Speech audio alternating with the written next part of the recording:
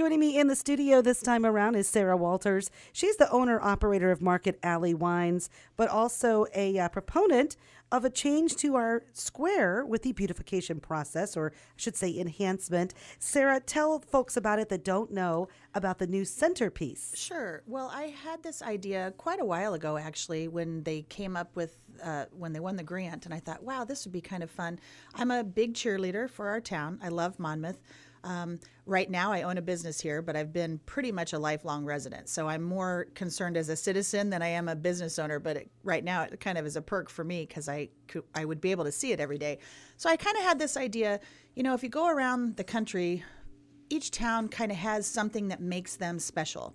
You know, you can travel to the biggest ear of corn or all those different things. And I thought, you know, gosh, wouldn't it be fun if we could have a giant maple leaf in our center square? We are the Maple City. If you look around our town, even when you come to our town, the welcome sign has a maple leaf.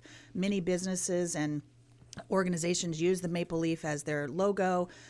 So I thought that would be really cool as we're doing this beautification process. So I started the process and went to City Hall. I met with a local iron worker, Gabe Stevens. He lives in Biggsville. He's done amazing work. If you've been down to Macomb, you've seen that they have resurrected the Monopoly world because the woman who created the game was from Macomb. Yes. And so they have all the several pieces anyway, and he did the work there. And so I thought, gosh. So I approached him with my idea, and he said, oh, yeah, we could totally make that happen. So then I went to several council meetings to propose my idea, and it finally passed. So my promise when I created this idea was that I would do the fundraising to make this happen so that the city didn't have to incur one single penny. So now that they have approved it, now it's time for me to literally put my money where my mouth is and fundraise for this project to happen. I think it'll be really cool. It'll be a giant maple leaf made out of stainless steel, but the way they finish it, it'll look kind of dark, like a fall maple leaf, but it won't rust or anything because it's made of stainless steel. It will be encircled by a welcome circle that will say Monmouth, the Maple City, which will be illuminated at night, and the leaf in the center will rotate. It will be on a small motorized whatever you call that, some contraption that will cause that leaf to kind of turn in the center. The pool that is there where the fountain is now will remain, and my goal is to fill that with rock and dirt and plant some flowers or some grasses or something. I'd like to work with local agronomists and people like that are good at knowing what kind of things would work well in our downtown to weather the storms and all those things. So I have pretty lofty goals, and I'm really excited to see it come to fruition. I think it will be a great addition. As you hear, Bruno's pretty excited about it too. Mr. Bruno's with us Mr. Bruno's this morning. here today, yes. And Hi, Bruno. He says, you guys don't know how hard my mom's worked on this. Yes. And for those listening, we'll have this up on our YouTube channel today as well, so you can catch Bruno. He's in the other guest seat. He wore his bow tie and everything. He looks so handsome. So I'm excited, and the fundraising will start now. I'm going to approach all the civic organizations, banks, really the foundations in our area, and hope that we can do that. I'm also more than happy and willing to take private donations from citizens that are as excited about the idea as I am. I'm going to have an account set up at Security Savings so that people can make donations. And when we reach that goal, then did I mention the goal is $30,000? So the goal is $30,000, and that will allow us to have it put in, have all the necessary wiring and things that need to happen. It'll be very low maintenance, if any maintenance at all. The lighting will be LED, of course, so that you won't have to change the lights very often. Probably 10, 15 years down the road, they might have to do something, but it'll be very low maintenance, and we'll choose flowers that are very low maintenance as well, but beautiful. And I'm just excited. I think it's a great way. Like I said, I love our town, and my goal is to bring people to our town and have them see that we take pride in our community.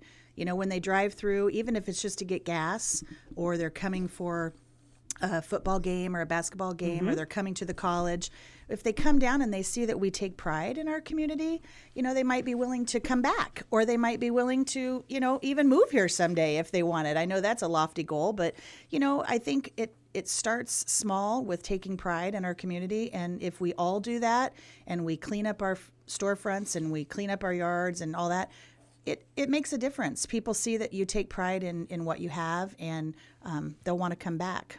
Okay, Yeah. sounds good. So the goal is $30,000 for this maple leaf centerpiece. It will be illuminated, it will rotate, and we'll have a beautiful array of flowers, grasses in the center as well. That to be determined. Looking forward to hearing more about that. I will remind people, I think I said this in the 7 o'clock hour, but just so people know, the rock in the downtown square in the current quadrant that they are completing and finishing up, that is temporary rock. Oh. So don't worry, it's just temporary. They needed a place to put the rock. We can't have the dirt blowing away. So Wow. it's temporary. You just made my morning, because I drove by there and I was horrified at the sight of that, because I thought, oh, here we're doing all this to beautify our downtown, and we do that. So you just made my day, Vanessa. Yeah, it's that rock has to be used in all four squares to hold down the. Sure. I talked to the city yesterday. Point was,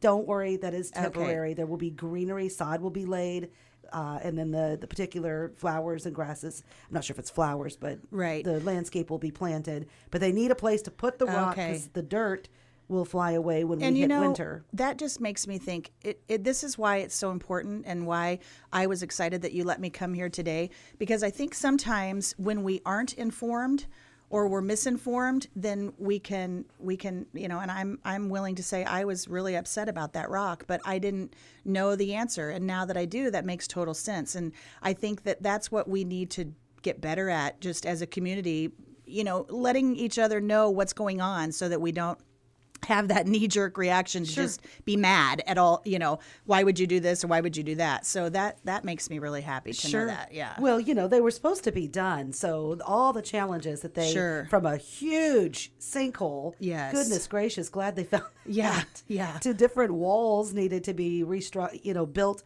and make sure that the structure was sound. Sure. There was lots of challenges. Lots of stuff going on. But they feel pretty confident that they're going to be able to make it work quicker in the other quadrants. Sure. So they'll be moving. I'm sure they've learned a lot from this one, and they can be a little speedier as they go around. You got it. While I have you here, Sarah, real quick, it's 8:54, but it's holiday season. It is. Talk to me about what's going on at Market Alley Wines. Well, it is holiday season. I kind of looked yesterday. Surprisingly, my life's been kind of crazy lately, and I looked at the calendar and I saw that, you know, Thanksgiving's pretty late this year. It is. And then we turn around and it's Christmas. So I thought, woo. So Jeff and I, mainly Jeff, I have to give props to my husband, Jeff, decorated the shop yesterday. I know that that's hard for some people because Thanksgiving isn't here yet. But in the retail world, if you don't get decorated now and start selling, then, you know, it's a futile attempt. So we're excited. We have all sorts of things. We have some wine advent calendars that are really popular. This year I did a 24-day and a 12-day, so you kind of have options. We have all sorts of gift-giving ideas.